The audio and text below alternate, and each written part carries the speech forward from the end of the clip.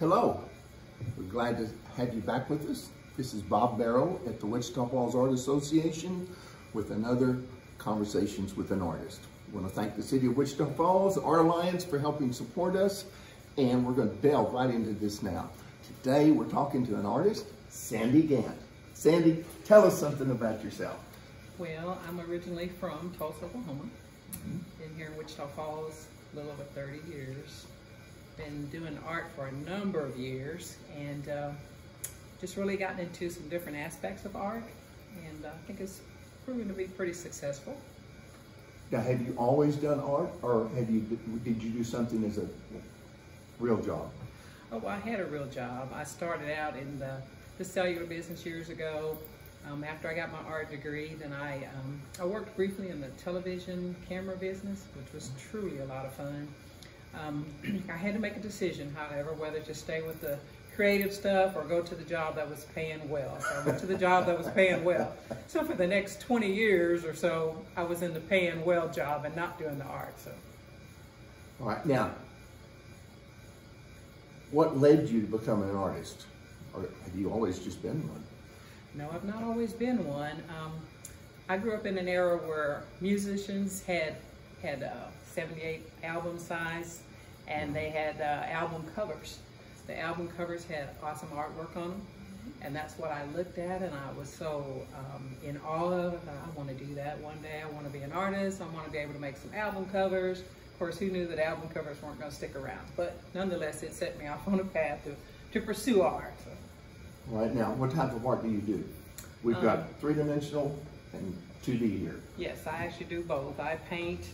I use a Verdaccio style painting technique, which starts out with a completely covered canvas. You go back and extract out your lights, put in some darks, put in some more lights. It's probably about a 10-step process before I get to the point where I'm putting color on. And by the time I put color on, I mean, the painting is pretty much done. But it's kind of like a tonal study. Those people who do tonal studies, they know how that works. You start out with your lights and darks and you build from there, and that really is about the only way I know how to paint. I would really like to change that a little bit, but this has been the most successful way for me to learn how to paint. Now, what was that called? Verdaccio style. How do you spell that if somebody wants to look it up? I believe it's Verdaccio, Verdaccio. All right, I hadn't heard of that, but that sounds very, very interesting. Now, where do you do your work at?